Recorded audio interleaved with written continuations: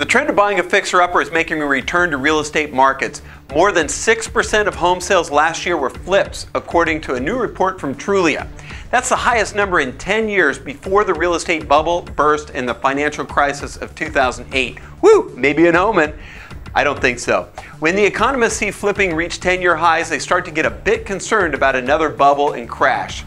Although this time is really different. More flips are value-added improvements that investors are making to the home rather than just speculative investment in flips. Plus, home prices are steadily rising. The price increases in 2016 were the quickest in about 3 to 4 years, which gives flippers a possible layer of protection.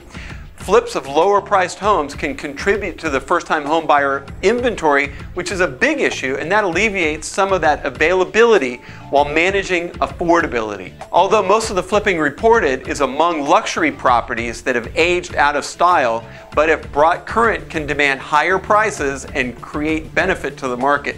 Flipping can be a risky business. If you have a client or you yourself are getting into flipping homes, do the due diligence. The big ticket items you may not see or show up in an inspection can take all of the profits out of that flip. So buy well. It's always important to do that.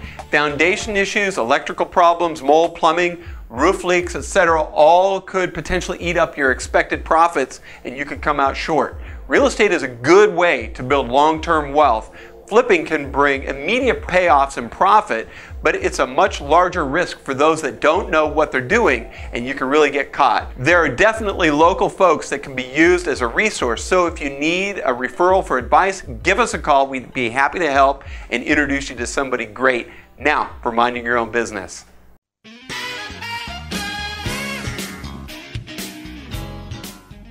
Hey, YouTube's on fire, so check it out. Today, let's talk about it and what's happening with the channels. You might wonder what factors affect a video's ranking in a YouTube search.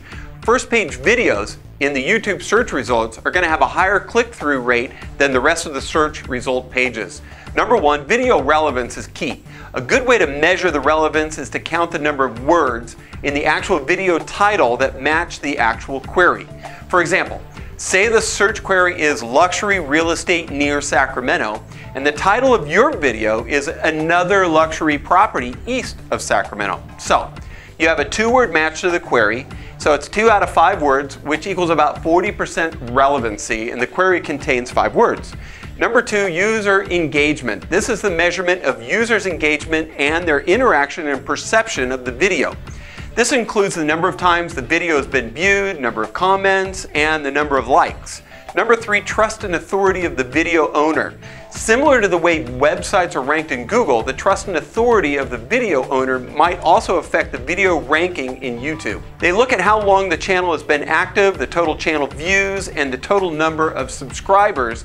It's really important. The higher this figure, the more authoritative is the video owner.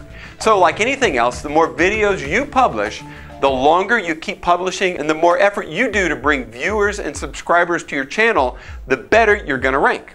It takes time, it's not a quick return on your investment, but it can definitely be worth it in the long run and in the end. Well, that's it for another edition of the Real Estate Insider Weekly. Thanks for joining us. We really appreciate you watching our videos and we look forward to seeing you next week. Have a great day.